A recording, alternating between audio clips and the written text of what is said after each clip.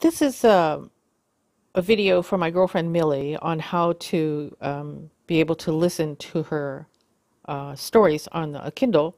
But I think this is also good for language learners because if you can hear it and you can read it at the same time, it helps a great deal. So let's scroll down until we get to the settings. And we tap settings, and then we scroll down until we we get to accessibility. Okay, and then we go to the top and it says view screen reader. Nope.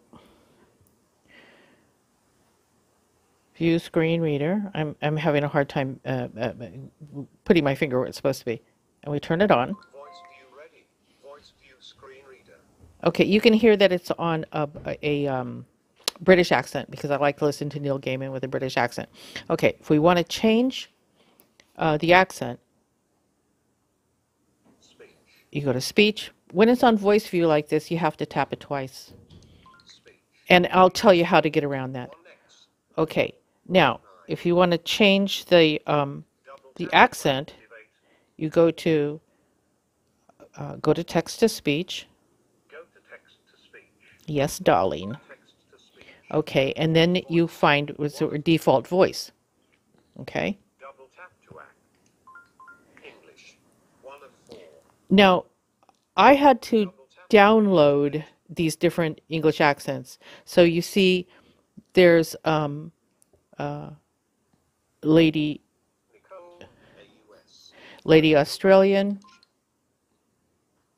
Default voice, Nicole, AUS, radio button, check. So I have a favorite author, Max Berry, who's Australian, and when I listen to his books like Jennifer Government, Voice, Russell, AUS, radio button, check. I listen to him with a Australian accent, and but let's go to Sally, USA, radio button. yes, darling. We're going to go to Sally, USA because I'm going to be, no, wait a minute. Sally, USA. Default voice, Sally, USA. Because we're going to use Robin's Earn from Home While You Roam book as an example. So then you go down to the little square here, App switcher button. and you're switching apps. And so what that does is that opens up like whatever windows you have open, in the background, because like I was listening to an audiobook earlier and different things. So this is Robin's book. Amazon Kindle. Yes, darling. So tap it twice. Okay. Now, Continuous scrolling. We have turned off. yes. So if you want to turn off the automatic talking, and just what you do is you tap your power button that's up here. 1, 1, 2, 3. 1, 2, 3. Voice view exiting. Okay, see?